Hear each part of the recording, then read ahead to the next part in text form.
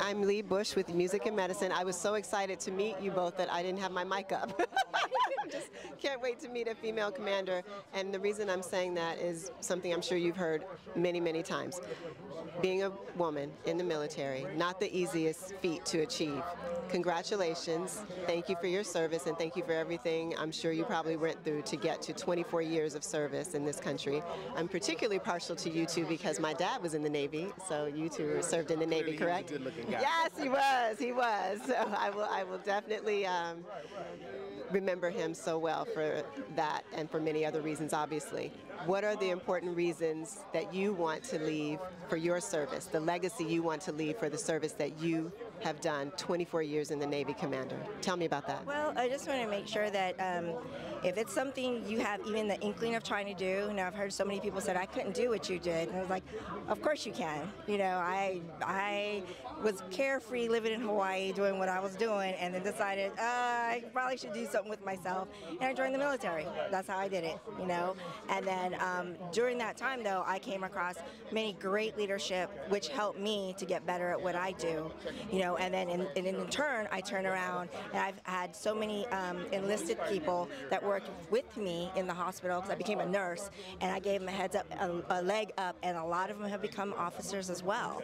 So you've inspired many others to follow in your footsteps and achieve their dreams.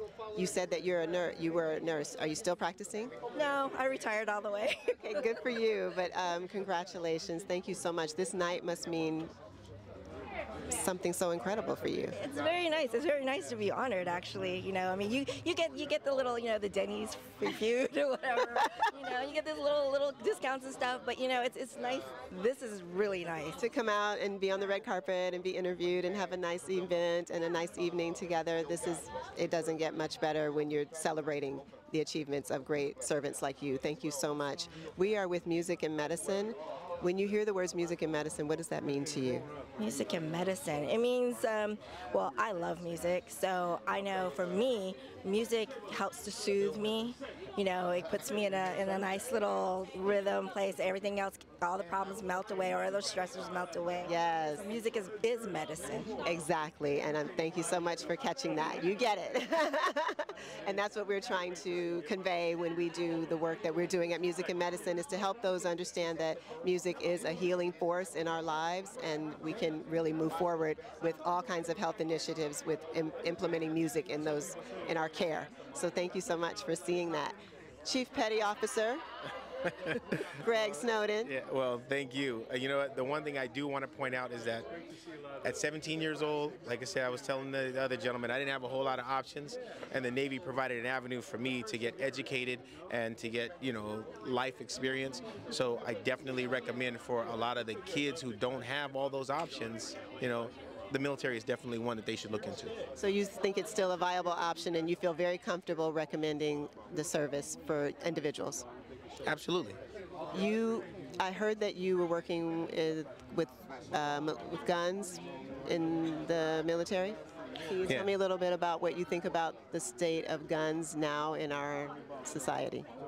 Well, we have a joke, right? She'll ask me if I have a pocket knife. And I was like, I got on pants, don't I? Right? But a pocket knife is a tool. A gun, a weapon, is a tool, right? And if you don't know how to use a pocket knife, you shouldn't have one. If you don't know how to use a weapon, you shouldn't have one.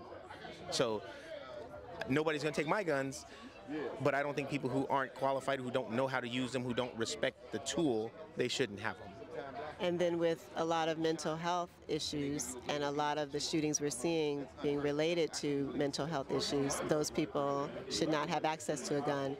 Being someone who is a professional and understands the power of guns, how do you speak to that in terms of the mental health issues and access? Well, I definitely think it's an administrative issue, so something needs to be done, and we have this conversation regularly. Something needs to be done to monitor that and to kind of keep the guns out of the hands of people who aren't qualified to use them.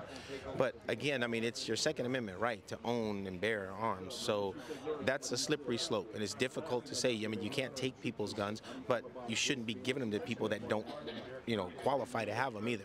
So A lot of work to be done there. Great answer. Really appreciate you taking the time to delve a little bit into a very tricky subject, but one that is important to all of us as Americans, both because we want to live safely and we want to have our rights protected.